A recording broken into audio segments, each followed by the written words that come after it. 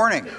I'm Rick Rausch. I'm the Dean of the Melbourne School of Land and Environment, and it's my pleasure to be your host this morning for this session of the Festival of Ideas, where we'll be talking about feeding 10 billion people and sustaining the planet. I would first like to begin by acknowledging the Wurundjeri people of the Kulin Nations as the traditional custodians of the land in which we are gathered, and pay respect to their elders past and present. Along with that, I'd like to note that and ask you to stop off at the Bunjil's Nest project, which is on the ground floor above us, as you leave, and contribute your messages of hope for the future. In looking at feeding 10 billion people and sustaining the planet, we know that by 2050, the world's population will increase to 10 billion, and most people will have higher disposable incomes, which means they want to eat more, especially meat. To feed our growing population, the world will have to produce at least 70% more food, especially grain, but it'll have to do so using fewer resources. Can we feed the world without ruining the planet? Can we find new ways to produce more with less, ensure the benefits are available to all? Can a hungry world afford biofuels?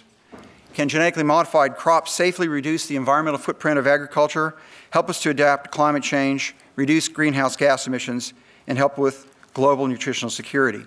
In the series of short talks to follow, we'll have we'll have people discuss these ideas, and then we'll have a panel discussion after that. But before I proceed further, I'd like to invite the director of the Festival of Ideas, Professor Fiona Stanley, to offer welcome of her own.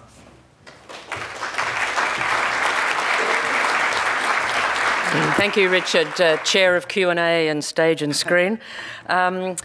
Very warm welcome to today's session. I'd also like to acknowledge the Wurundjeri people of the Kulin Nation, and acknowledging them, also thinking about the way that their nutrition and their original diets, their hunter-gatherer diets, we are still hunter-gatherers, and we've got one of the world's experts here, Karen O'Day, who's done research into the hunter-gatherer diet and how we've now changed into a diet which, in our second session today, we'll be discussing eating ourselves to death. And of course, the third session, we'll be looking at food allergies, which is a huge issue for children and parents today. But this morning's session that we're starting with is a very important one. And what we want with this Festival of Ideas is not just for you to sit here and take all the thoughts and information that's going to be fed to you. We actually want you to think about it, challenge it, tweet it, and get some ideas as to how we might best solve it. Because the students who have helped us plan this festival said, we just don't want a festival that's going to talk. We want a festival that's going to do. So we're going to take all the ideas from each day and feed them into our last day's discussions of how, in our current democracy, we're going to get these ideas into action. And that's the challenge of our final day. And then we'll be having if you like, a manifesto that's going to go from the festival to try and influence some of these discussions further. So thank you so much for coming today and participating. And Richard, thank you for chairing what will be, I know, a fabulous session. Thank you. Thank you, Fiona. And before I mention our speakers, I'd like to acknowledge that our Vice Chancellor, Professor Glenn Davis, and Special Guest Maxime McHugh are here as well. So let me just briefly give an overview of this morning's activities. We'll start off with a talk from Professor Prem Bala, who's the Associate Dean of Research in the Melbourne School of Land and Environment. She'll address what are the big issues in feeding our population. She'll be followed by Associate Professor Agnes Rittrock, who's with AgroParis Tech, and she'll be talking about can genetically modified crops feed the world. Next will be Professor Peter Gresshoff, who's the director of the ARC Center for Integrative Legume Research at the University of Queensland. He'll be speaking on, should we be feeding our cars or our people? Crop use to create biofuels. Next will be Associate Professor Simran Sethi, who's a journalist, strategist, and educator, speaking on social justice and sustainability implications of feeding a hungry planet.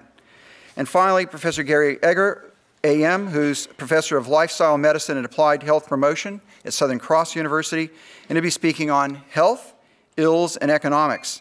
Have we overshot the sweet spot?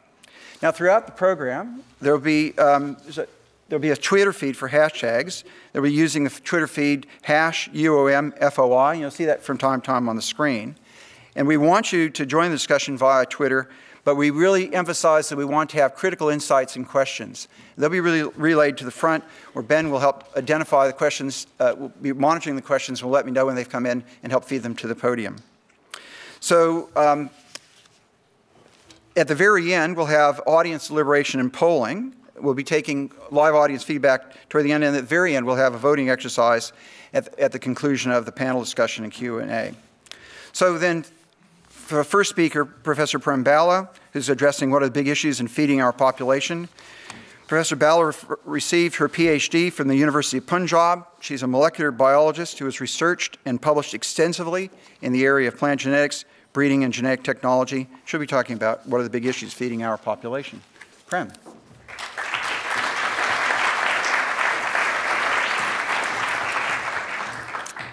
Thank you very much, Rick.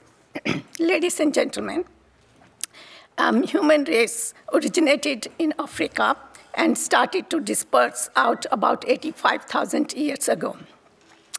Most of the time, we humans survived as hunters and gatherers, and we were wandering in most of the Ice Age period. But our world started to change around 10,000 years ago. Our climate became more stable. We started to eat goat, sheep, we started to cultivate grasses, started to build huts, villages, and societies. Our food production was based on selection. Something we liked, we saved seeds for replanting. Over centuries, we used this practice of effective selection for food production. As more food was required, we simply planted more land. We learned to live in a stable environment system, and our population grows at a steady rate. But at the time of Christ, we had around 300 million people on this earth. It took us 1,800 years to reach 1 billion. Since 1930, our population increased at a significant rate, reaching over 7 billion this year. Nearly half of this population increase since 1930 can be attributed to most significant discovery in the history. The discovery of converting thin air nitrogen to fertilizer. The process is called after the inventor Haber-Bosch. With use of fertilizers led to increase in food production, resulting increase in population. In the absence of this discovery, our population would have been halved around 3 billion. That is, some of us in this room may not be here today. Still, basic pattern of our food production remains the same. That is, we needed more food, we cleared out more land. But at the beginning of 20th century, we started to realize that we are running out of agriculturally suitable land. In 1968, Stanford professor Paul Enrich published best-selling book at that time, conveying the warning of mass starvation due to population growth. But this forecast or warning was overturned by Green Revolution in 1970s, where high-yielding wheat and corn varieties converted countries like India from wheat importer to wheat exporter. Again, there was a plenty of food to go around. The Green Revolution was due to also improved agriculture practices, irrigation, use of pesticide, NPK fertilizers, and use of agriculture machinery. By 1990, we were adding around 95 million people every year on this earth, which led to decline in per capita food production. At the world level, we have not much grain or staple food stored away for rainy days. At the most, we have only a couple of months' supply food stored away. In 1950s, we used to catch enough fish to satisfy our demand, but from last 2 decades, our food productivity per capita from the sea has declined. And same is true for meat production. Ladies and gentlemen, in the next 40 years, we need to produce more food than we ever produced in the whole human history. And also, we need to do this on the same amount of land. To give you an idea, in 1950s, we used to feed less than 2 persons per hectare, precisely 1.7 persons per hectare of land. And in year 2050, we need to feed 7 persons per hectare. How about our environment? Since Industrial Revolution, we have increased carbon dioxide in the atmosphere to 380 parts per million from 280. We also increased concentration of greenhouse gases, such as nitrous oxide and methane. The magic of nitrogen fertilizer, as I mentioned earlier, had cost. Converting thin air nitrogen to ammonia is an energy-intensive process. Around 15% of nitrogen we add as fertilizer gets to our plates. Most of it gets wasted. Around half of it ends up in our waterways, rivers, and coasts. The excessive nitrogen and phosphorus runoff encourages algal blooms that you can see in this slide that lead to depletion of oxygen in the water, damaging marine life. Our Earth is getting warmer. Warmer climate will reduce crop yields. Global warming might trigger unpredictable weather, storms, and flooding that we saw close to home in Queensland in 2011. With global warming, we are also losing our water reservoirs in sky. Our mountain glaciers are rapidly disappearing. Himalayas and Tibetan glaciers sustains major rivers of Asia during dry period, providing critical irrigation water for agriculture. Water is a potential limiting factor. Between 1950 to year 2000, world water usage has tripled. With the increase in population, water requirement by people is further increasing. By 2050, over 4 billion people will suffer from chronic water shortages. 70% of our fresh water is used for irrigation. Irrigation can lead to water shortages. Pumping water from the ground, as it's happening as we speak in many countries like India, causing water tables to fall and wells to go dry. More seriously, fossil water stored deep down the earth, which cannot be replenished, is being used for agriculture. Agriculture production is energy intensive, requiring use of fossil fuel. We are at the peak oil use. We have also started to use food crops for biofuels. With the rise of middle class in India and China, there is a growing appetite for meat. People want to eat more varied diet. Meat production requires much more resources like our precious water and energy.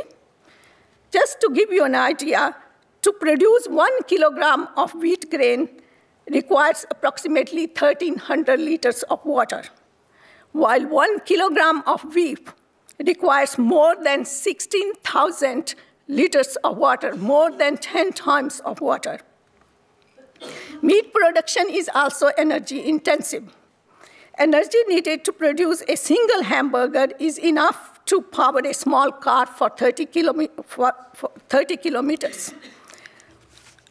In addition, cattle produces a lot of methane and carbon dioxide, which contributes to climate change. Though at this minute, we have probably enough food to feed our 7 billion people, but we have 1 billion people who go to bed with empty stomach. Over 800 children would die in next hour due to hunger and malnutrition. That is around 6 million children per year.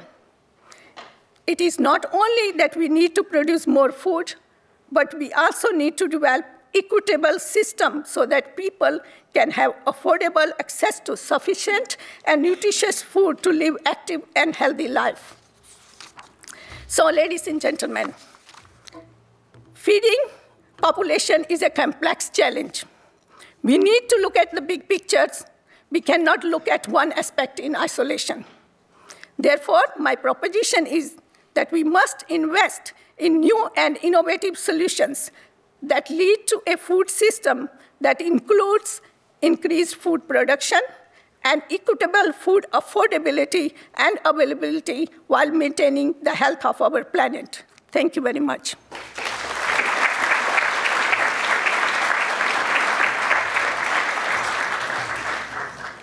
Thank you, Prem. And as Prem has just illustrated, every one of the speakers will end with a proposition about which we'll discuss later, things they think should be changed. So our next speaker is Associate Professor Agnes Rickrok, who will discuss, can genetically modified crops feed the world? Professor Rickrok is the Associate Professor in Evolutionary Genetics and Plant Breeding at Agri-Paris Tech, France, and an adjunct professor at Penn State University, United States. She holds a PhD in genetics and plant breeding from Orsay University.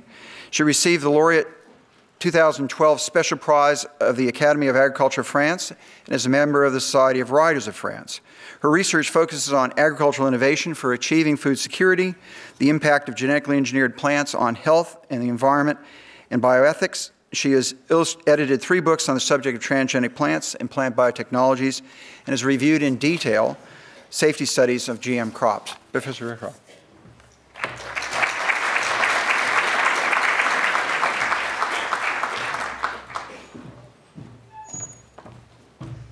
Thank you, Rick. And good morning, ladies and gentlemen. I would like to acknowledge the organizer for inviting me to this very original festival of ideas. So thank you very much. Can genetically modified crops help to feed the world? Is a big question. Is also an important issue.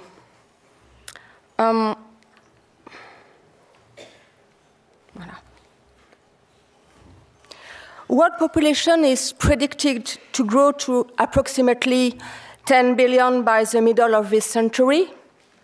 From now to mid-century, there will be a 34% increase in the number of people. Thus, the world is warming. Humans are behind most of the warming.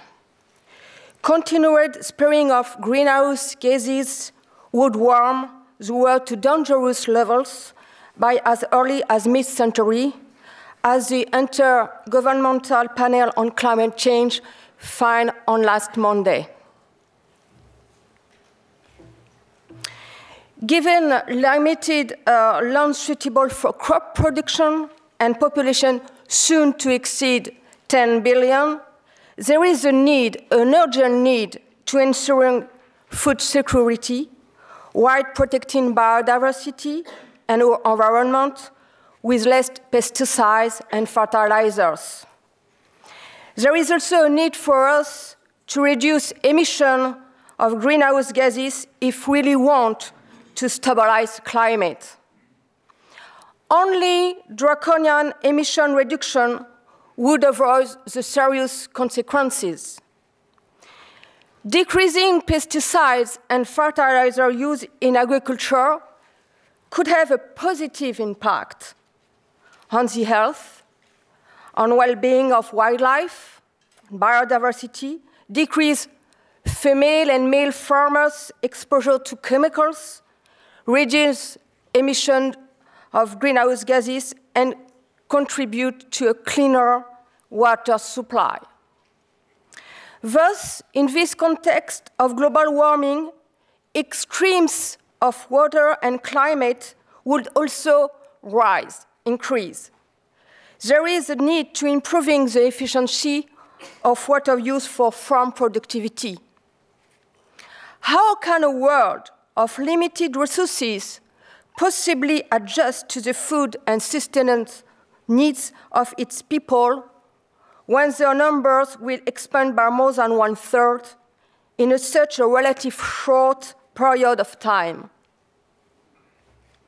Among the most successful and still more promising advances is modern agriculture, using agrobiotechnology, which is a range of processes to enhance foods through various plant breeding techniques and other techniques like agroecology or pest management, integrated pest management, notably. Agrobiotechnology is a science of employing the tools of modern genetics and bioinformatics, sequencing genomes, to enhance beneficial traits of plants and their food components. Agrobiotechnology is one of the tools in the breeder's toolbox, and in some cases, we will see together, the only tool to meet the needs. Yield increase for measured food crops is not fast enough to meet demand on existing farmland.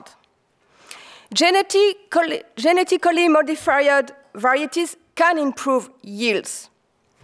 We observe 5% increase in corn yields in the US, while 24% increase in Philippines. Another example, we observe 10% increase in cotton yields in the US, in America, while 50% increase in India, according to the agroclimatic condition of each region. Each variety should be adapted to agronomic condition and is very important to consumers' preferences.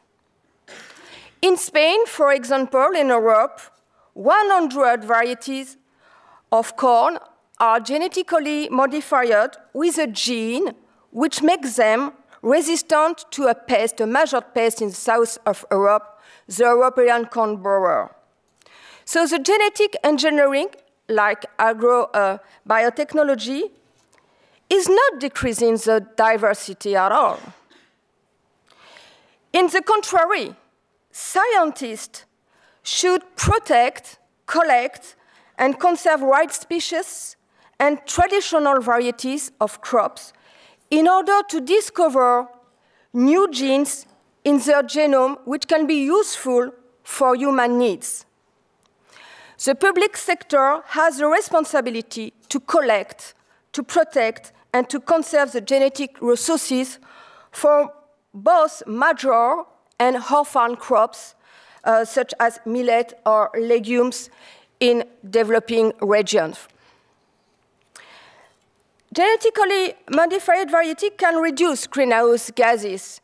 We observe that approximately 20 billion kilograms of carbon dioxide were saved in 2010. Genetically modified variety can reduce pesticides. They contribute to a 9% reduction, 443 kilograms of active ingredients were saved since 1996. GM varieties can contribute to use less water. For example, using herbicide-tolerant crops, low-till or no-till at all, are possible for farmers, and they reduce evaporation. The new drought-tolerant crops, such as corn or rice, can be grown in dry areas like in America last year.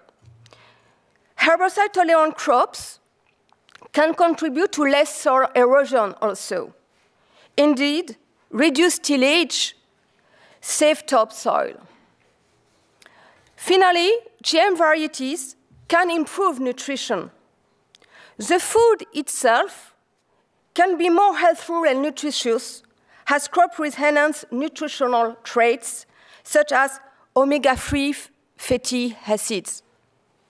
This food can help to combat chronic disease by providing more healthful compounds, including higher levels of antioxidants and vitamins, as in the golden rice, which is enriched with vitamin A, and lower amounts of saturated fat we should limit to protect the earth.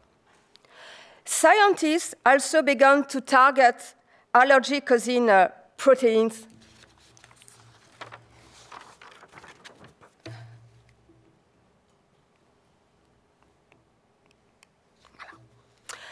But to increase food crop production, the main issue is the protection of crops against pathogens. For example, in this figure, the majority of papaya in Hawaii are grown from genetically modified seeds produced by the public sector that are resistant to a ring spot virus that wiped out Hawaii's papaya in the 1950s. The genetically modified version is credited with saving Hawaii's $11 million papaya industry. You know, ladies and gentlemen, against attack of virus, there is no chemical solution. And we know that chemical solution is not the best solution. The only one solution is a genetic solution. So scientists discover a gene and introduce the gene into the genome of varieties which become resistant to the virus. Here we observe that the virus-resistant trees, papaya trees, survive after the virus attacked, while the non-modified cannot survive. Agrobiotechnology can help feed our growing planet, while also bringing several additional benefits along the way. We need to discover new genes and to develop new biotech crops varieties to address the 21st century challenge, end hunger, increase crop yield without harming the environment, and preserve the genetic resources, including indigenous and traditional crop varieties. Thank you for your attention.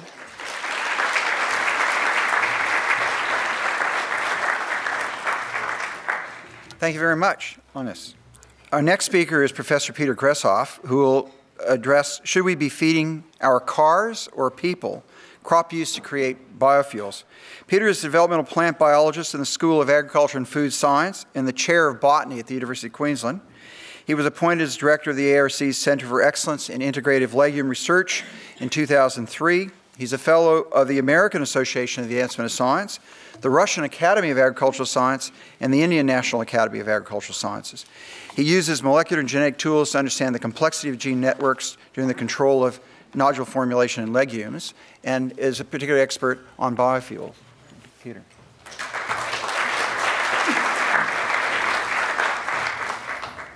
Well, thank you very much for that lengthy introduction. It makes my head swell, and I have to come down again. It's a great pleasure to speak here, and I thank the organizers for inviting me. Normally, in my life, I'm a molecular geneticist who's looking at soybean, and I'm trying to look at the genes which are controlling soybean nodulation and nitrogen fixation. But about 6 years ago, I felt it was worthwhile to expand my perspective, to look at the area of biofuel, especially as biofuels and energy are essential for our continued existence.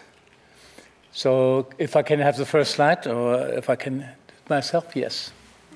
So the question is really, can we afford biofuel? Now the reason why we have that question is because biofuel is derived from plants. And plants grow on land, and they utilize resources which are used also for food production. So therefore, food and biofuel come from the same source, more or less. And we can see that when we look at canola. I mean, people have used canola oil in order to make diesel, in order to drive cars. Well, canola oil is also food. Sugarcane is wonderful. In Queensland, we have huge areas of sugarcane which make ethanol, which then drives cars. But sugarcane and the sugar in it is also a food crop. So therefore, we have competing issues of priority. My point is that there is no argument whether we should have biofuel or not. We must have biofuel. And the reason for it is because it's sustainable. There are a lot of energy sources that are sustainable as well. For example, wind energy and solar energy, and we all have been using electricity from those sources. But the problem is that electricity is an energy form which is not easily storable. So therefore, there's a difference between energy and fuel.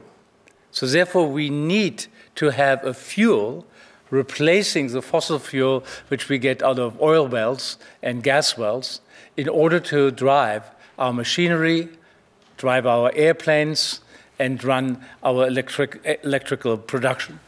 So therefore, we must have biofuel, but we must have it smartly. We must think and utilize our knowledge in order to get the optimal crop and to do it. And so, how do we face the global problems which exist right now?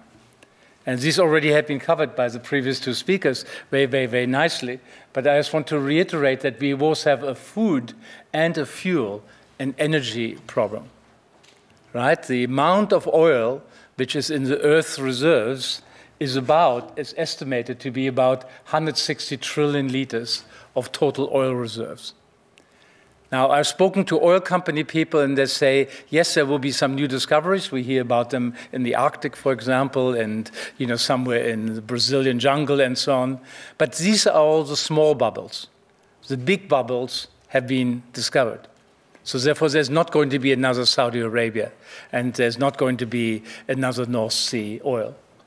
Now, what is critical about this, about these reserves, is that there is a usage issue. And that is that we're using 3.8 trillion liters, plus or minus 10% or so, each year of that oil. And you don't have to be a University of Melbourne graduate or so to figure this out. You divide one by the other, and you see that there's about 40 years of oil left. Now, this may change, and I'm not predictive of whether it's 40 years or 50 years or 30 years. The bottom line is we are going to run out of oil. Now, yes, we're going to have some natural gas. Yes, we have some coals, but there are environmental issues to that. As a matter of fact, while I've been waffling here and explaining this to you, each second, 120,000 liters of oil are being used. So that's really, really, really shocking. So what do we need? Well, we need a solar energy collecting crop. Well, most crops are, right? So we need to have something which efficiently grows and produces a yield.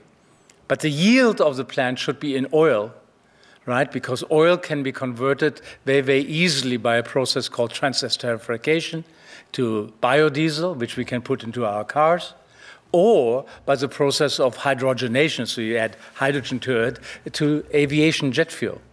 So therefore, there is a known chemical mechanism to do that conversion. What's important is that it's sustainable. And so therefore, we could do this all with oil palm, but then we're inviting more and more acreages in Indonesia and Malaysia to be cleared. Presently, Indonesia is clearing 2 million hectares of forest. Now, that influences the ecology of orangutan, et cetera, et cetera. So we cannot do that. We have to have something sustainable. And we have to have an oil which can be dropped in. Well, we have all of that. And the way that we have it is in that organism which I focused on about 6 years ago, and it's a tree. It's not a normal crop, it's just simply a tree. But amazingly, it's a legume tree. So as a legume, it can convert nitrogen gas from the air, the N2 which we breathe in and out. It can convert that in little structures on the root system called nodules. It can convert it to ammonia. And the ammonia is a nitrogen fertilizer for the plant. This is why legumes are very, very versatile in conquering marginal land. You see it in the sand dunes and so on. So therefore, legumes don't require nitrogen fertilizer, which makes them extremely sustainable for production. The cost requirements and the environmental imprints are immensely reduced.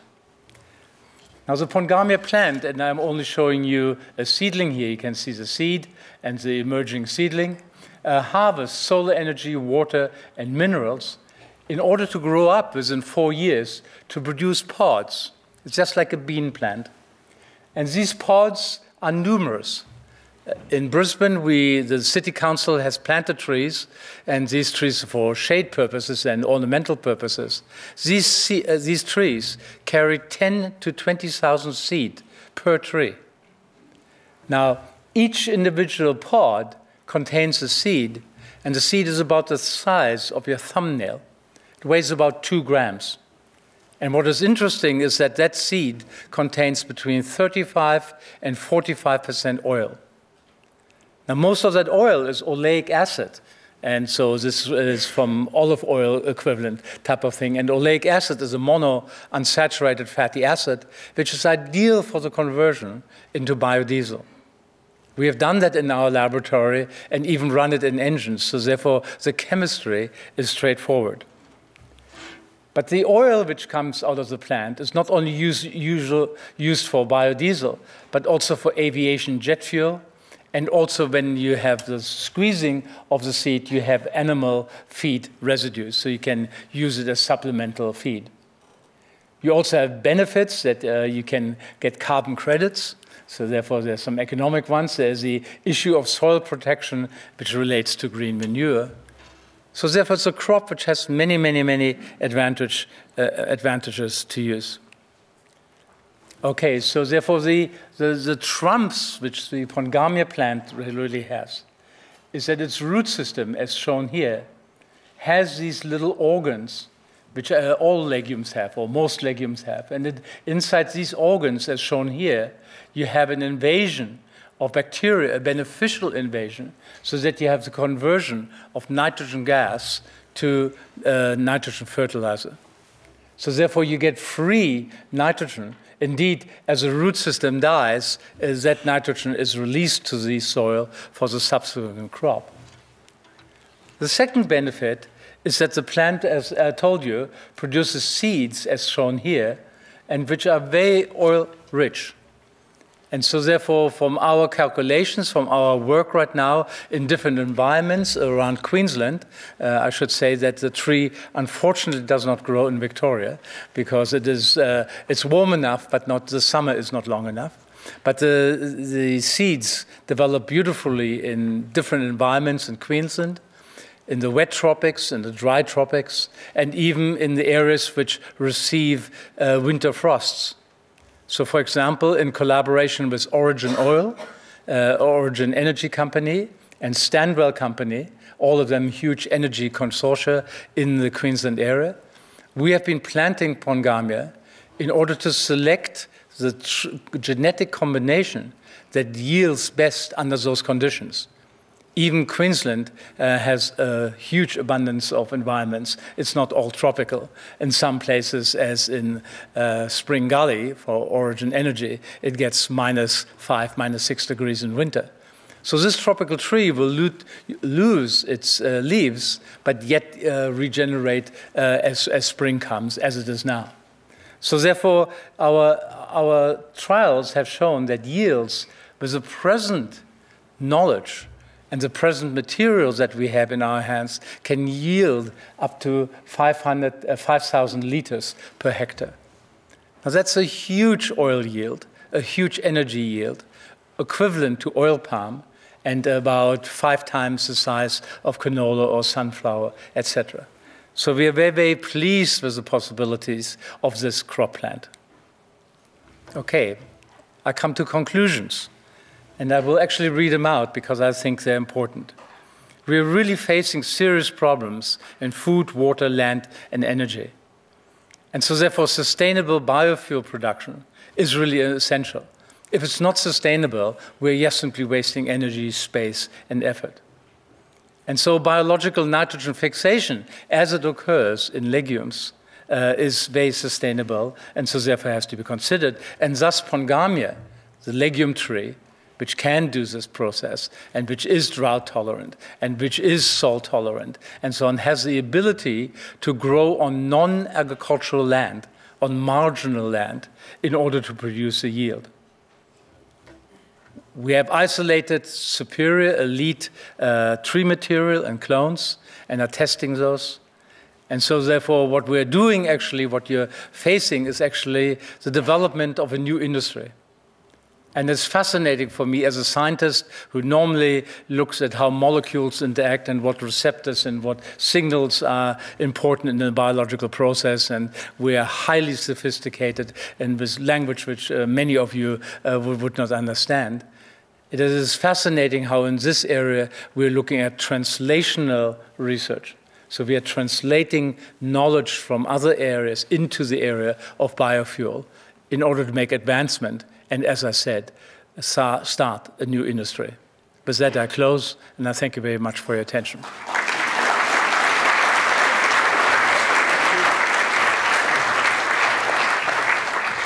As you can see, Peter's proposition is we have to find a source of biofuels that is sustainable and does not compete with food production resources.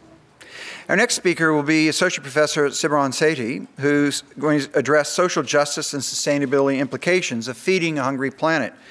Simran Sethi is an award-winning journalist and Associate Professor in the School of Journalism and Mass Communication at the University of Kansas. She currently teaches Sustainability and Environmental Communications and also serves on the Sustainability Advisory Board for the City of Lawrence, Kansas. She received a Master of Business Administration and Sustainable Management from Presidio Graduate School at the City University of New York in 2005, after completing a Bachelor of Arts at Smith College in 1992. In 2009, she was awarded the Smith College Medal. Associate Professor Sethi has been named by the UK's Independent as one of the top 10 eco-heroes of the planet and was lauded as an environmental messenger by Vanity Fair. She has contributed numerous segments on television, such as the United States Nightly News, The Oprah Winfrey Show, The Today Show, Ellen DeGeneres Show, The Martha Stewart Show, and The History Channel. She's also been a featured guest on National Public Radio of the United States and is the host of the Emmy Award-winning public broadcasting system documentary, A School in the Woods. Can you please join me in welcoming Simran Sethi?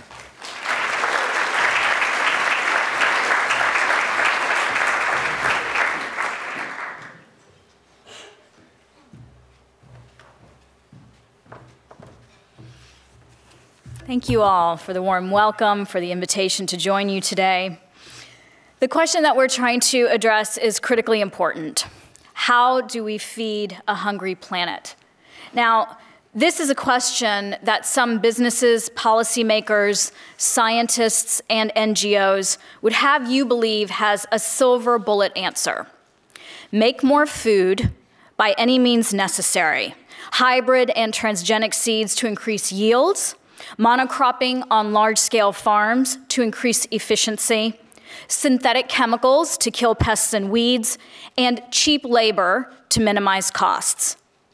This is what we've been told. Now, what I invite you to do is question these assertions and consider a new story. Feeding people requires more than cheap caloric intake, which is why the shape of malnutrition looks less like this and more like this. We are what writer Raj Patel calls stuffed and starved. Stuffed with corn, the same crop used in bioplastics, biofuels, and to feed livestock. Starved for real nutrition. According to the Food and Agriculture Organization of the UN, there are now more people in the world who are overweight or obese than emaciated. This is the result of an increase in urbanization, sedentary lifestyles, and diets that increasingly prioritize processed foods. For the first time in human history, overweight people outnumber underweight ones. 870 million people are hungry, 1.5 billion people are overweight or obese. But both groups suffer from micronutrient malnutrition, including vitamin A, iron, or iodine deficiency. And the diseases that obesity makes more likely are predicted by the World Health Organization to be the leading causes of death in all countries, even the poorest ones, within a few years. Okay, but let's stay focused on those more starved than stuffed. How do we feed our hungry planet? The answer is, we already do. Or, Rather, we already can, today at 7 billion and in the future at 10 billion. Because for the past 20 years, the rate of global food production has increased faster than the rate of global population growth. The world already produces more than 1.5 times enough food to feed everyone on the planet, which is enough to feed the population of 10 billion that we anticipate by 2050. So, Simran, then why are people hungry? Because availability does not equal access. This abundance is not equally distributed. More than 60% of underfed people live in South Asia and sub-Saharan Africa. The area is called hunger's center of gravity. And the irony is that fully half of these food insecure people are small farmers living on less than $2 a day. Because even though they grow food, they lack the means to meet all their needs through producing or buying food. Let me just repeat that. The largest group of people in the world growing food, peasant farmers, are too poor to buy food.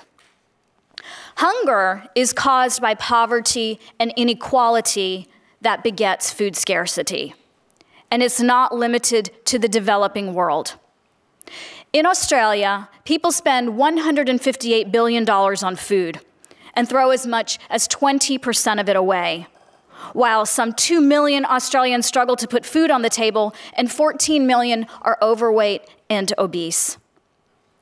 Wasted food is a waste of energy, water, labor, money, all of the resources used to produce, process, store, and transport our food. Globally, 1/3 of food is lost or wasted. Okay, so let's get back to the costs that we see. Australians, on average, spend 11 to 15% of their disposable income on food. So there's one group that is an exception to that, and that is Aboriginal communities that spend closer to 35% of their income on food. And I hope to better understand this discrepancy during my time here in Melbourne. Let's extend this out to the rest of the world. Indonesians spend 44% of their disposable income on food. Kenyans spend 45% of their income on food. Italians, 13%, and the list goes on and on. But I want you to consider this. What happens to your diet and to your budget when the price of food goes up? And not when you're spending 1/10 of your income on food, but when you're spending 1/2 or 1/3 of your income on food. Rice, maize, and wheat provide 60% of our global caloric intake. The prices of these foods have risen exponentially in the last decade. In the case of maize, prices have nearly tripled. Why this volatility? Because we're turning this food into fuel and feed. Let's start with biofuels, not the legumes that were just discussed, the ones that are in production now. The world's biggest producers of ethanol are in the United States and in Brazil, and they're responsible for over 87% of the world's production. Now, to produce these fuels, the two countries dedicated over 460 million tons of maize and sugarcane, two edible crops, which in 2010, was 6% of global crop production. Supply and demand are dynamic, as anyone in this room with an MBA can tell you, right? And they cause price fluctuations. But the reallocation of cropland to grow fuel rather than food, coupled with an increasing demand for meat as developing countries accrue more wealth, and trade agreements and policies that favor large-scale agriculture and push subsidies, they've completely distorted the market and what people are paying for food.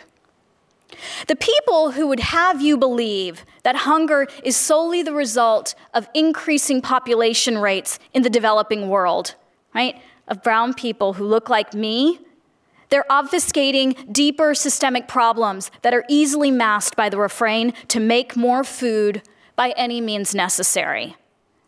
Availability does not equal access. Any efforts to feed people have to consider the source of food along with distribution and waste. 36% of the calories produced by the world's crops are used for animal feed, and only 12% of those feed calories ultimately contribute to the human diet, as meat and other animal products. The world's croplands could feed 4 billion more people than they do right now by shifting from animal feed and current biofuels production to exclusively producing food for human consumption. Okay, now what growing crops for direct human consumption means is eating a plant-based diet or eating wild animals. 75% of all agricultural land is dedicated to animal production. And that livestock is responsible for about 18% of the greenhouse gas emissions that contribute to climate change. One of the smartest things we could do is stop eating animals. But as I mentioned earlier, as people accrue more wealth, they eat more meat. This shift is known as the livestock revolution, and it's estimated 40% of the world's population will increase their animal consumption by the year 2050. And I get it, because I love meat. But what researchers have found is even a partial shift in consumption from crop-intensive beef to pork and chicken could feed an additional 357 million people. And a shift to non-meat diets that include eggs and milk could feed an additional 815 million people. Cutting our consumption of grain-fed animals and animal products by 50% would feed an additional 2 billion people. And it's not just what we grow, but how we grow it, or what we raise, but how we raise it. The Rodale Institute study, which is the longest running study comparing conventional agriculture with organic methods, has found that organic yields grown without synthetic pesticides and fertilizers from non-transgenic seeds match conventional agriculture in good years and outperform them under drought conditions and environmental distress, the conditions that we're facing right now with global warming. We need to, as you've seen from the previous speakers, increase the productivity on the land we have with the resources we have, especially as those resources dwindle, the population increases, and the world warms. There may be a place for transgenic crops, commonly called GMOs, within this model, but that is not the silver bullet solution. Macroeconomic indicators show that in the United States, which is the #1 country growing biotech crops, food insecurity rose from 12% in 1995, the year before GM adoption, to 15% in 2011. In Paraguay, where nearly 95% of soy and 40% of maize is genetically modified, the Global Hunger Index indicates 13% of people were food insecure in 2004, when genetic engineering was first introduced, and nearly 26% of people were hungry in 2011. Now, let me explain why. That's because most of the transgenic crops that we grow today are for fiber, fuel, and animal feed, not food. 81% of global plantings of genetically modified crops are soy and cotton. 35% is maize. And these seeds, to a large degree, are owned by large agribusinesses that require farmers to purchase new seeds year after year.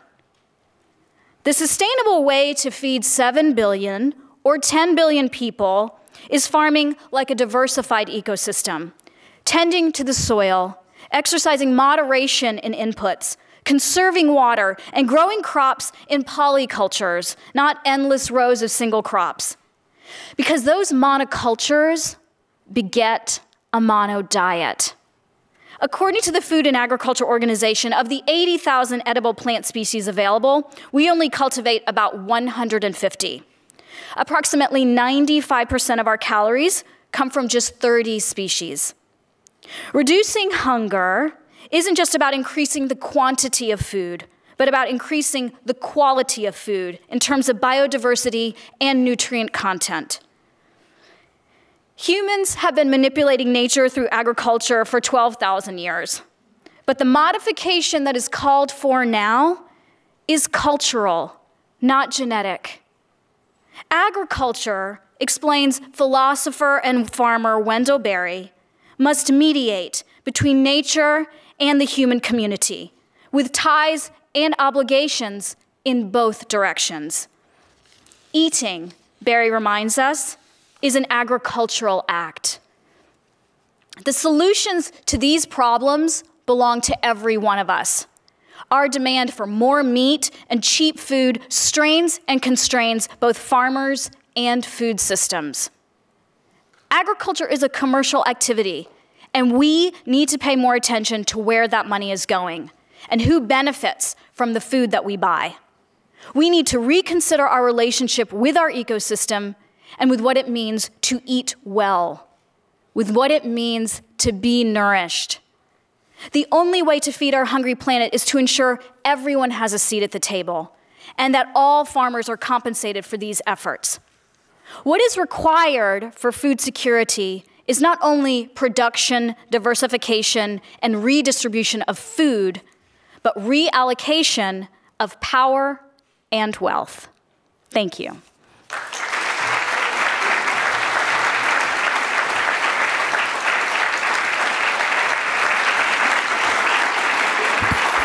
Thank you, Severin. So our next speaker is Professor Gary Egger, who's Professor of Lifestyle Medicine and Applied Health Promotion for Southern Cross University. He'll address health, ills, and economics. Have we overshot the sweet spot? He's one of Australia's leading authorities on lifestyle and chronic disease and provides counsel to the Australian medical community, the federal government, and the World Health Organization. He was previously a member of the National Health and Medical Research Council Committee on the Prevention of Obesity in Australia. He's written 30 books at over 160 peer-reviewed publications and is a principal author on the NHMRC National Clinical Guidelines for Weight Control and Obesity Management. He also developed the National Physical Activity Guidelines for the Australian Federal Government and the World Health Organization. In the 1990s, he initiated the Gutbusters Men's Weight Loss Program. I've got to sign up for that one. The first of its kind in the world, which is now developed in the Professor Trim's Weight Loss Program for Men, and is one of the initiators of the Australian Lifestyle Medical Association, the Australian Lifestyle Medical Association, and runs training programs in lifestyle medicine for doctors and allied health professionals.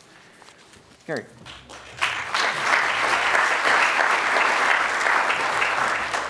Thank you, Rick. After that great introduction, I'm really interested to hear what I've got to say. That's fantastic. Susan Sontag once said that any disease whose causality is murky and for whom the treatment is ineffectual is awash in significance. And that's what I'm going to talk about today. It's a bit of a transition from the previous speakers because I'm going to relate agriculture to health, and I feel able to do this now because one of my particular areas of interest is the combination of obesity and climate change, and I'm involved in a major project looking at obesity and climate change. They both have similar causes. So I've got three main points that I want to make in the short time I have available. The first point is that as an epidemiologist and epidemiologists that work in this area, we can't just look at the cause of a disease. We have to look at the cause of a disease, and then the cause of the cause of the cause of a disease. My second point, then, is if we do this and we take the cause of the disease back to its distal cause, not just its proximal cause, that's the immediate thing that causes the disease, to its distal cause, then we have to look at the economic situation in which we live, and particularly the economic growth situation that we revere so much and that we expound, that has to be exponential in order for us to thrive and survive. And my third point is if we're going to deal with this, we have to think laterally. We can't think in the old ways of blaming the victim, of saying to the victim, it's your fault, you have to change your lifestyle, we have to educate you to change your lifestyle. So let me start by first defining what an epidemiologist does. Epidemiologists look at the cause of disease, as I say. But if you want to look at the root cause of any disease, you have to go back to what caused that cause. Geoffrey Rose, the great English epidemiologist in 1996, said that when we have this rise in chronic diseases, which has now taken over from infectious diseases, that it's not enough to just look at the end point because we don't really know what the cause is. And in fact, cause in epidemiology is a very vexing term. We can't really define ever what the cause is when it comes down to chronic diseases. There's different type of epidemiologists. There's infectious disease epidemiologists. There's acute disease epidemiologists. There is chronic disease epidemiologists. But they all deal with the same basic structure, and that is looking to the cause of disease and then what we do about that cause of disease. Now, an infectious disease epidemiologist might, for example, look at a salmonella outbreak that occurred in Melbourne, let's say last week. And it's easy enough to say that that outbreak occurred in a restaurant in Melbourne, but that gets us nowhere. We have to look at which restaurant, we have to look at the type of food that was served, we have to look at the people that ate that food. Infectious diseases have been on the wane over the last 50 years. There's a little tick at the end of the drop in that graph, of course, because of the new infectious diseases that have come up. But chronic diseases, that is non-communicable diseases, have taken over from these. And 70% of diseases at the moment, the burden of diseases in the world, is taken up by chronic diseases. So we have to do the same thing as the infectious disease epidemiologist and say that the cause of something such as obesity, and I'm going to use obesity here as an example because it's the area that I'm most familiar with, although I have to say that I don't think obesity is a disease. I've changed my mind on this over the last 20 years. I think obesity is a risk factor, and I think it's a signal, it's a canary in the mine shaft that's warning us that something is going wrong in society. People don't die of obesity, they die of things that are associated with obesity and of the things that cause obesity in the first place. So when we look at the cause of chronic diseases like obesity, we go from overnutrition and inactivity, which is what everybody puts it down to. If you listen to the radio shock jocks, it's just people are eating too much and not exercising enough. But people don't do that without a reason, just as people don't smoke and get cancer because they're born with an urge to smoke. They smoke because society encourages them to smoke. And then behind society and the family and peer pressure encouraging them to smoke is the bigger society, the economic society, which says that if you don't smoke, our economy will suffer. 9% of gross domestic product, of the way in which we measure our economic well-being, is taken up with cigarettes, drugs and alcohol. So in other words, the more we smoke, drink and take drugs, the healthier our economy will be next year, even though we will be sicker next year. Think about it. That's our measure of gross domestic product. That's our measure of well-being. And when we take that back to obesity, it comes down to this big issue of economic growth. Now, John Maynard Keynes in the 1930s, who was the modern instigator of the economic growth system, even though it started after the Industrial Revolution, said we may have to grow for 100 years, but after that, nothing can grow forever. We must change our economic system.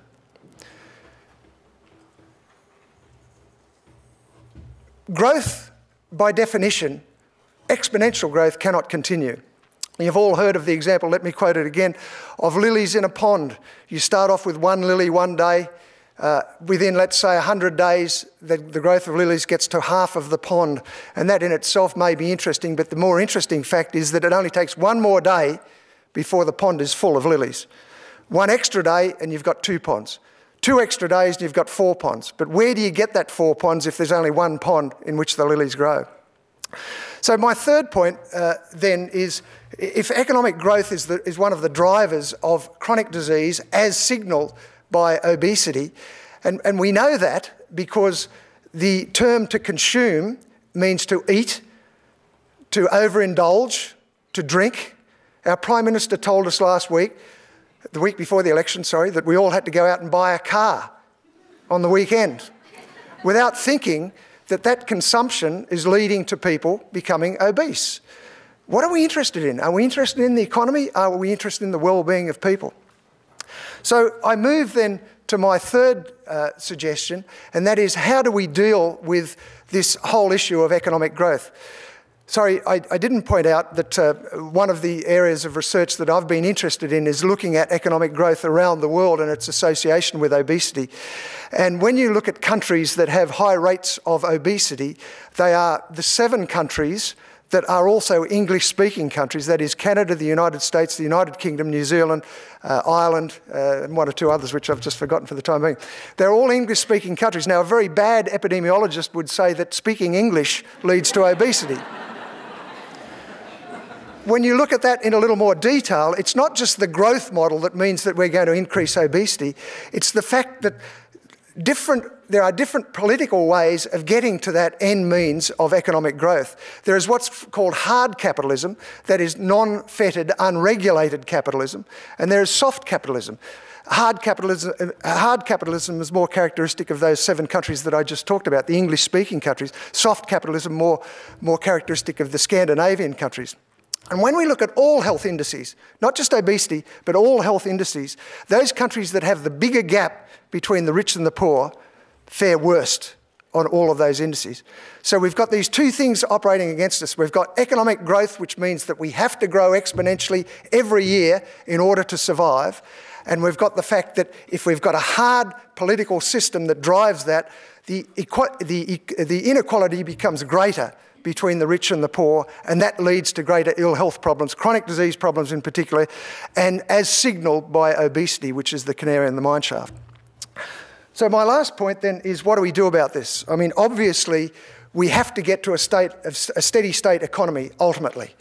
We have to also look to population, and we've heard a lot this morning about how population is inevitably going to grow to 10 million. We have to consider, why does it inevitably have to grow to 10 million? I mean, that's the basis of much of our problems, but it's also the way in which we grow economically. It's the lazy man's way. It's the lazy businessman's way of growing economically. You just get more people because they buy more goods and consume more stuff. How do we deal with it? It's not going to be an easy conversion to a steady state economy. So let's pick the lowest hanging fruit. And what I'm going to suggest here might shock you a little bit, because I think that the lowest hanging fruit comes in something that you may not realise, and that is in restricting the lobbying of lobby groups to politicians. We know that this is possible, that we can do it. We know that lobbying, for example, of the food industry, if ever any of you like me have sat on food labelling committees with 8 or 9 food company executives and 1 or 2 poor little whimpering health experts like myself trying to compete against them, that you just don't get anywhere with them. We know that the National Food Guidelines, which have just come out, have nothing in it about the environment, even though we've heard this morning how important the environment is, because of lobbying.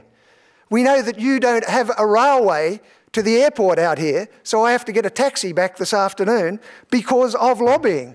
These people didn't exist 30 or 40 years ago. They are now controlling the world, and they are making a mockery of democracy in our system. So my last point is, we need to think laterally.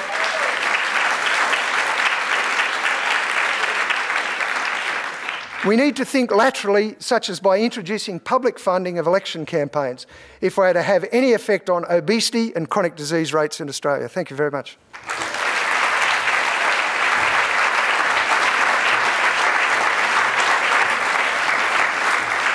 Thank you, Gary. Now, Gary, don't go too far, because we're going to come back. We want to invite all the speakers to come back to to sit the chairs up here as a part of the panel, so we can entertain questions and tweets from the audience. So at this point, you'll be able to turn your phones back on, maybe preferably on silent, and you'll be able to tweet to Ben. Ben Kaufman is with the Melbourne University Debating Society, and he'll help feed questions up to me.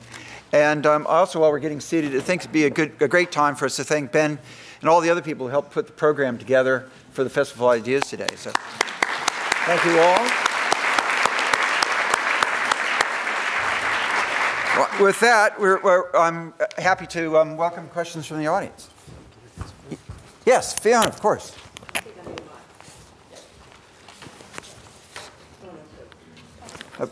Start with Fiona.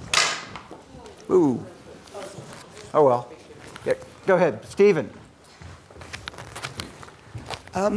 Something that mystifies me is the opposition to GM foods. And perhaps Rick could also comment on this. It seems a no-brainer that it's an important part of our armoury, and yet there seems to be an irrational response to it, and some countries that are starving that could benefit enormously from GM foods reject having it introduced into the agriculture cycle. The reason I'm so mystified by it is because, to the best of my knowledge, there's been no example of GM foods having any adverse effect on humans in the entire history of it being deployed. To what do we attribute this irrational, I'm not saying that it's a silver bullet, but it is an important part of the armoury. Why this opposition? Why such deep societal antipathy towards this very valuable technology? Let Anya try first. Thank you very much for your question, because it's almost the same question which come up. I think there is several response to your question about the opposition to GM crops. First of all, the monopoly. Yes. You know, only 5 major seed companies are doing GM crops. Why? First, because the public sector drops to breed crops. Before the genetic engineering is starting, for example, in Europe and especially in France in the mid-80s.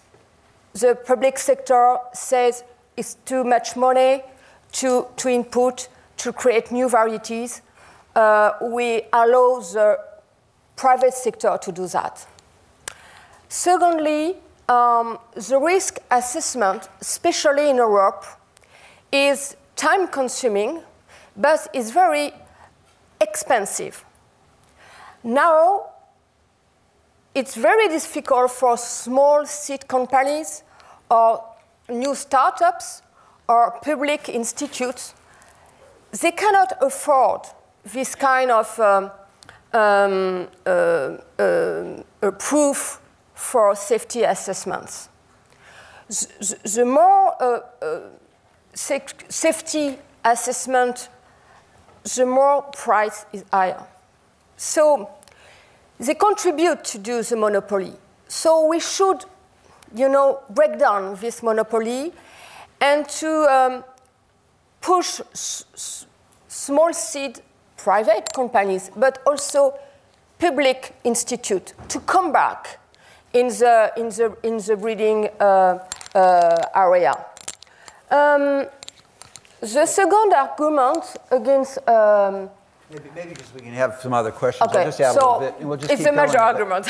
But Stephen, well, I mean, there's lots of reasons why people oppose GM crops, and you know, it's a strong. There's a lot of it strongly psychological, and it's not necessarily much influenced by the data that are available. But yeah, probably the most exact example of what you're talking about was when the Zambian government rejected GM corn supplies to the United States on the grounds it might be poisonous. Where in fact, there's strong evidence that insect-resistant corn has far lower levels of humanisins than the Africans would have been growing already. It was actually safer. It wasn't poisonous. The corn they were growing is the poisonous one. Yeah. One more point to it. Because the first generation of GM crops was more geared towards benefit those companies and farmers. There was nothing for the consumers. For public can see the benefit of it. When you go to buy your food, if you can buy food which has a high quality, more nutrient balance, but what we talked about, diet which gives you personal benefit, you will be more acceptable. This food will be more acceptable. So. That's Fiona? Fantastic session, raising lots of issues. I wanted to make one suggestion that if we are worried about the harmful effects of GM crops on human health, there's other issues that people might raise in terms of agricultural, but is the epidemiologists of the world, Gary, have got together and do some randomised controlled trials stating what particular harmful effects might biologically be plausible and then do the trials. Commenting on the food industry during the new evil and overconsumption being pushed for profit, we took 9 years after randomised controlled trial evidence of folate preventing neural tube defects to get that into the flour. The food industry, I was amazed, was our big enemy.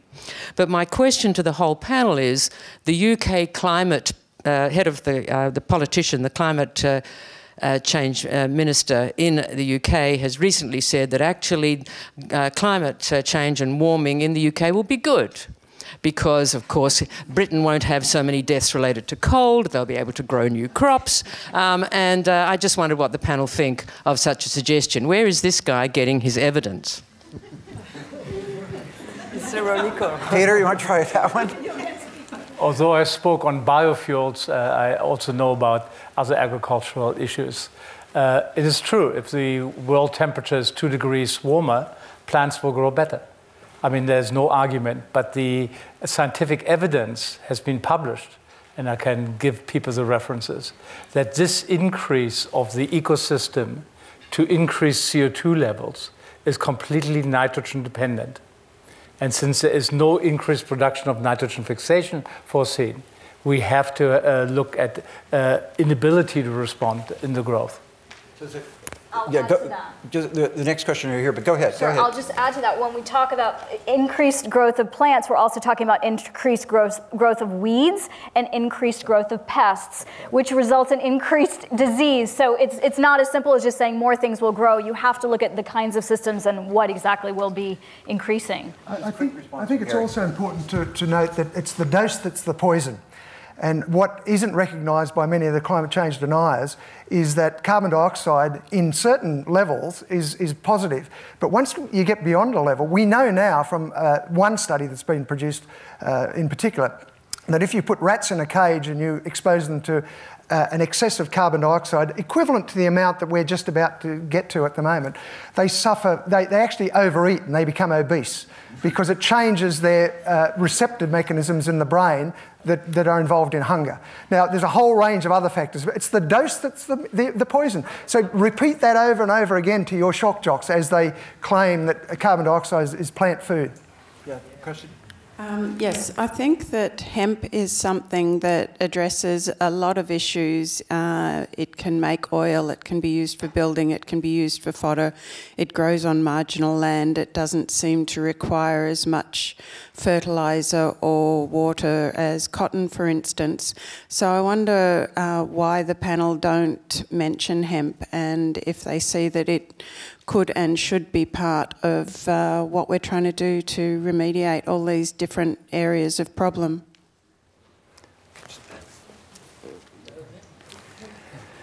Well, I'll give a quick answer. I mean, hemp isn't a short answer to everything either. I mean, it has some advantages, and there's probably lots of reasons why it should be used for fiber and so forth. My suspicion is as soon as you start growing the broad acres that you see for cotton, it would get hammered by insects as well. Yeah, question, go ahead. Yes. What is the response of the speakers to the work of Vandana Shiva, who has challenged corporate control of food production, which includes genetically modified foods and biofuels, and discusses a need for earth democracy, which would be an alternative system, world system, that is based on things like democracy and social justice and environmental sustainability. Any responses? I'd like to start and say I agree with Dr. Shiva, and she's not alone in questioning sort of the corporatization of our food system. I want to just give you a few numbers here. The top 10 commercial seed companies now own 73% of the market. 10 companies, 73% of market share. In 1995, they had 37% of market share. And one company, Monsanto, has 27% of the market share for commercial seed. And that is the same company that, of course, is what Gary was talking about, is lobbying heavily for certain kinds of agricultural policy. And so what I would say is diversity is incredibly important in our food system, and the consolidation of this is something that we should all pay attention to. We should know where the money that we spend on food goes and know where that food comes from, what the source of the seed is. Yes, but now there is new actors to do plant breeding and genetically modified crops. The universities in China, in Brazil, are now creating new varieties with public funding. The second new actor is foundation, Bill and Melinda Gates, Warren Buffett Foundation, and they are working and funding public institute in Africa, for example. So I think something in changing against the monopoly, you said through the Shivashina talk. I think something in changing, and there is new actor, and perhaps in 10 years we will see a new crop, new orphan crops, which will be more adapted to climate change, to pest, and to improve yields and also nutriments. So wait and see. I just want to differ a little bit with Simran's analysis of the problems at the seed level, because you can just watch the media and what farmers in Australia say, and they're not actually concerned about the seed supply. They're concerned about retail. They're concerned about milk prices, duopolies of markets, they're about major grain marketers and so forth. It's probably the greater pressure is not at the seed level, but at the retail end, at the end of the picture. That's where farmers seem to be most worried about it. We had a tweet. Yeah, we had a tweet. No, yeah, sure. So Ben's going to read out a tweet question for us. Yeah, so we've got a question in via Twitter for Professor Greshoff, and it's from Tess Taylor Sabolta, who asks, with regards to the research that you've done, which shows that you can grow plants which naturally release nitrogen, whether it is possible to grow these legumes beside other crops in lieu of nitrogen fertilizers as a form of natural fertilization. Right. There's extensive evidence that you can intercrop legumes with non-legumes. And indeed, Mexicans have done this for probably thousands of years, growing beans and corn and together. So therefore, for the biofuel oil crop, it is very, very natural to have intercropping and have actually advances or advantages for the soil itself. So therefore, you can grow a biofuel crop and grow a food crop, for example, in between. Because the trees are spaced at a certain distance, there is enough solar energy input so that for 4 months or so, another crop can grow. Do we have a question in front here? Thank you. Hello. I'd like to say absolutely fantastic presentations from all five. We've all learned a lot today, I'm sure. My question comes in from the world of cancer genomics. I recently heard Sir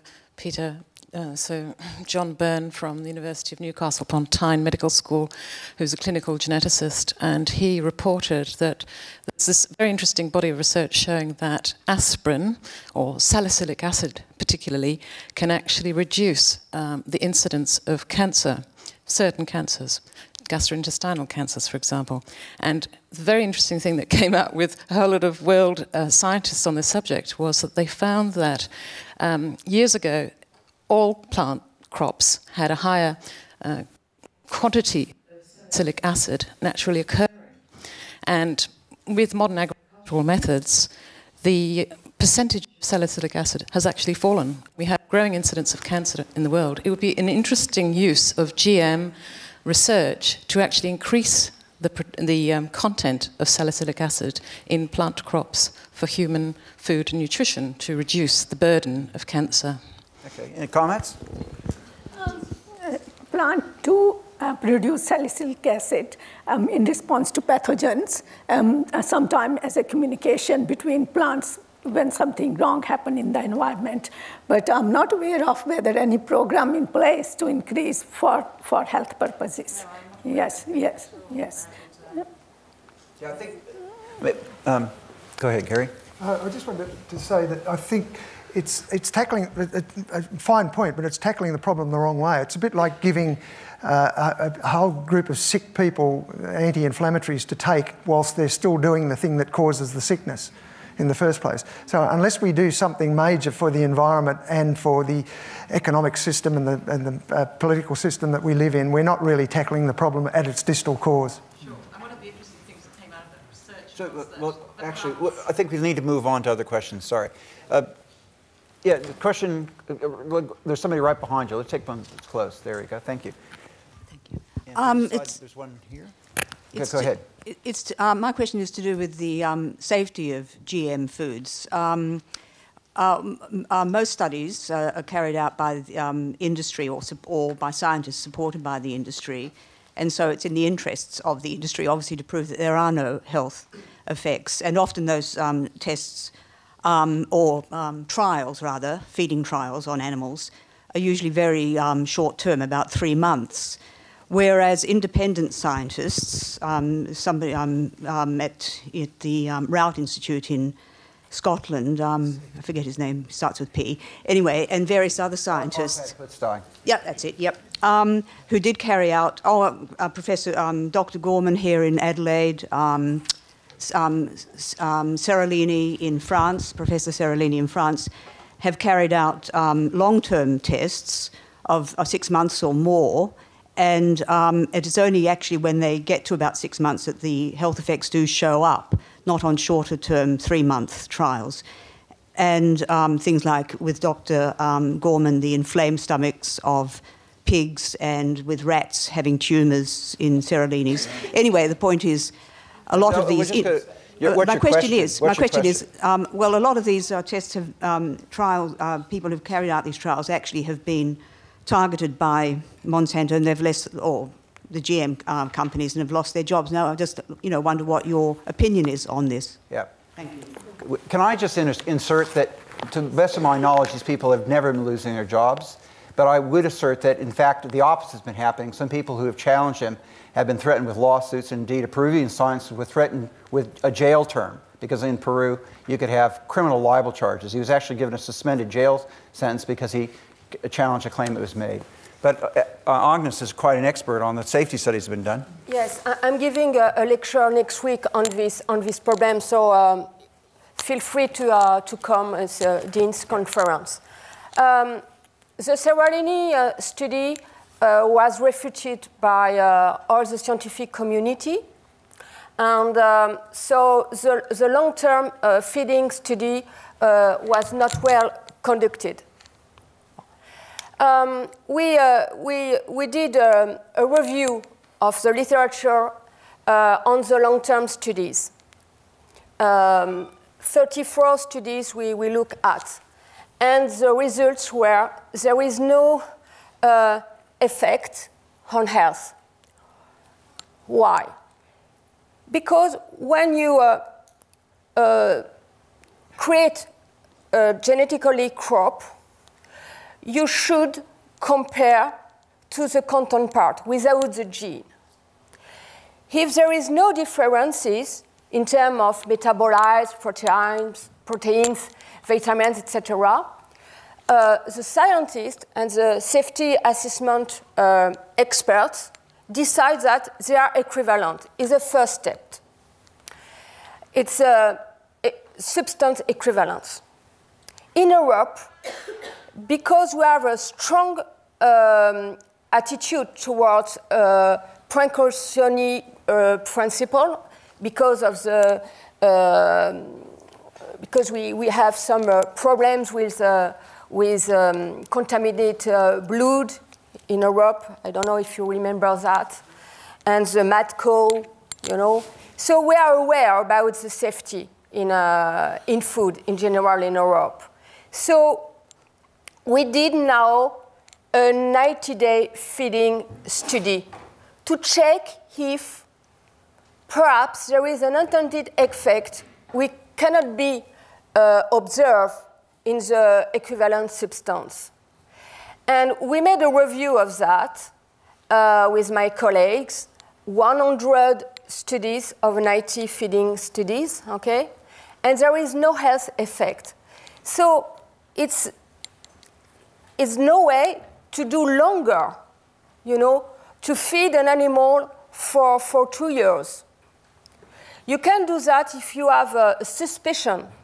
You do that because you are testing a toxic product.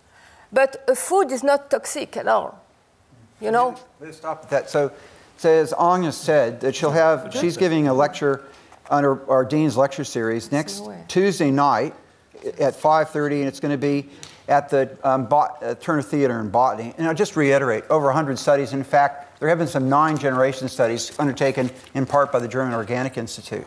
I think we had a question here next. Yes. Needless to say, thanks to all the speakers. Excellent talk. And I have a different question, in fact. Just to touch on what Gary said, would increasing productivity feed the world without solving our political system, starting from the United Nations downward, and stop these dictators all around the world, destroying farm, killing animal, burning land, intoxifying soil and water? Was that for me? Our chairman went away. Yeah, that's a big Gary. Gary. I'm not sure of the answer to that, to be quite honest. I mean, I'm a health scientist, and I've delved into economics. I did a basic degree in economics when I started. But I've been forced into the area of economics because I think you can't talk about health without talking about the bigger field of economics. But when I talk to economists, they look at me with glazed eyes. When I talk to health scientists about economics, they look at me with glazed eyes.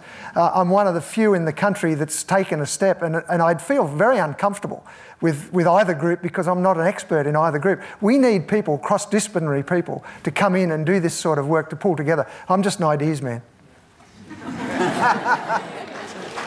Well, one at the very back has been trying really hard. So I think we'll probably be close to the last question before we start to go to the poll. Go ahead, please.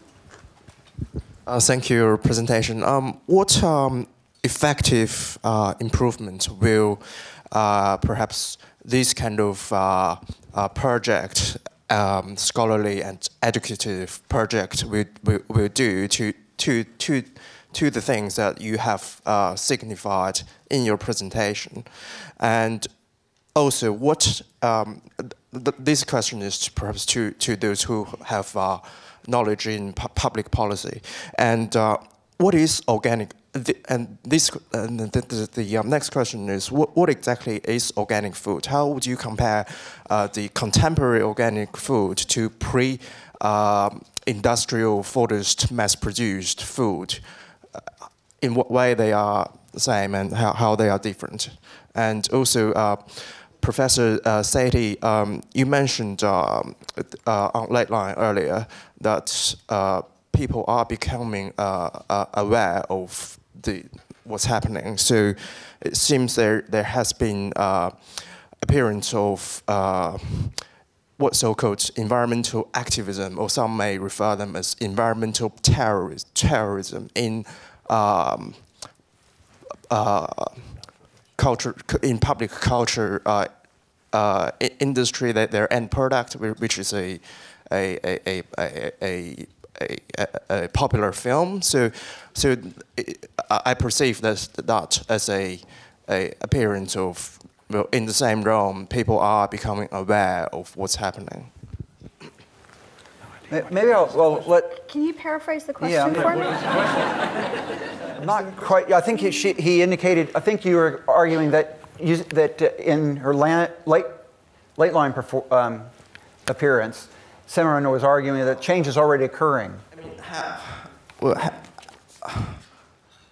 mean, to what extent do people are aware of this, perhaps the current condition?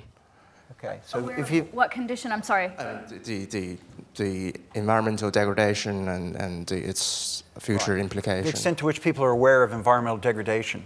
Well, I think it depends what people and what area of degradation we're talking about. I think what my larger concern is, and I'm not sure if this is what you mean, is that environmental awareness and engagement is not certainly the same as what you called environmental terrorism, and that we all have a vested interest in our environment. There's not a single person on this panel who doesn't want to feed people. We have very different ways of thinking about it, but we all have the same goal. And so, and I think what we're concerned with is really teasing out, will an increase in a certain kind of crop help feed people? What does distribution look like? How much of this are we throwing away? What are the health impacts of this? And that we really have to look at this comprehensively. There's not one one solution here, but there are myriad ways to tackle it, and that this is a reciprocal relationship. If you're expecting researchers to solve the problem, we're in big trouble, because we're all eaters, and we all have agency in this, and this responsibility belongs to all of us. But feed people, but not overfeed some people. That's it, yeah. Or underfeed others.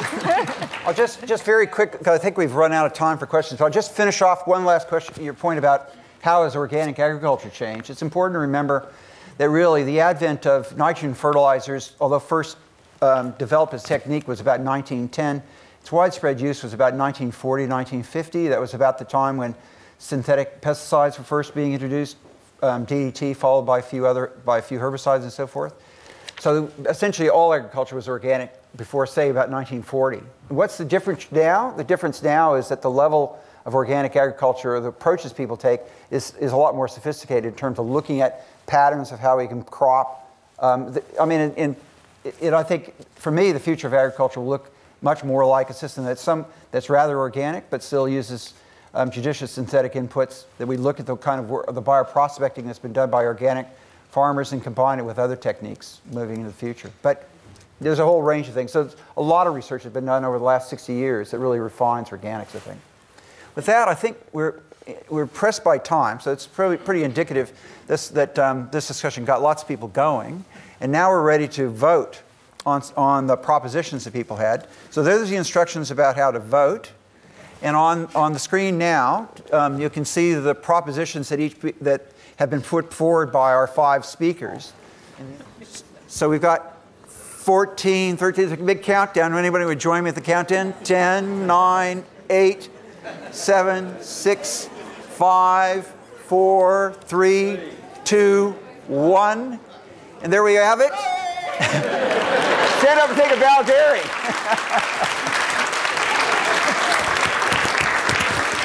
Okay, thank you all. Thanks again to all the staff that have been helping us. I'm sure there will be lots for you to discuss over lunch to come. Thank you.